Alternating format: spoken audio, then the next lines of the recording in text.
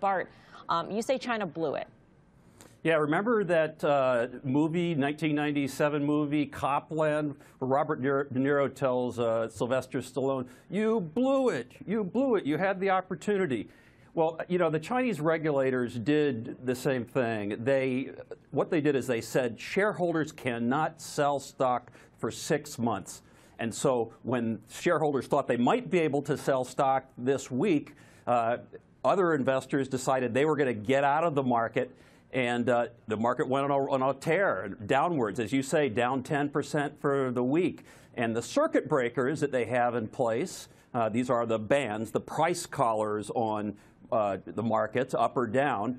Those things were, they kicked in and stopped the trading. As you said, Melissa, only 29 minutes yesterday, and just a pause, almost 7%, which is the kick-in on Monday's trading. So they've really messed it up, I think, in China with a command and control type of regulation over there. I completely agree with you on the point of the ban on selling. I mean, when that ban was issued 6 months ago, I had asked every single China watcher that came on our air, don't you think that's just going to create selling ahead of the anticipated lifting of the ban 6 months from now? And that's exactly what happened. But on the point of circuit breakers, this is the first time that they impose market-wide circuit breakers. And you make the point yourself in your piece on CNBC.com, which is posted right now, that in 1987 here, we had circuit breakers in place.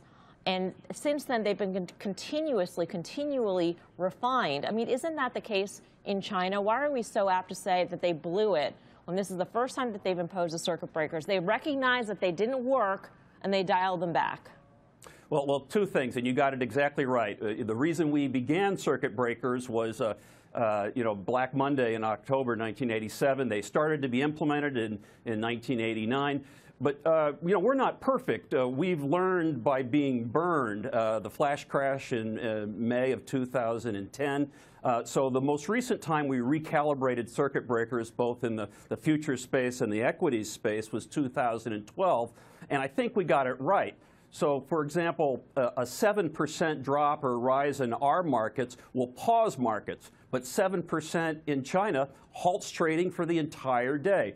So what's crazy to me is that they didn't calibrate them correctly, and I understand a learning curve, but what they've done since it messed up yesterday is they say there are no circuit breakers, which is just crazy. It's like they're throwing things against the wall, hoping something will stick. So don't get me wrong, I'm not saying we're perfect.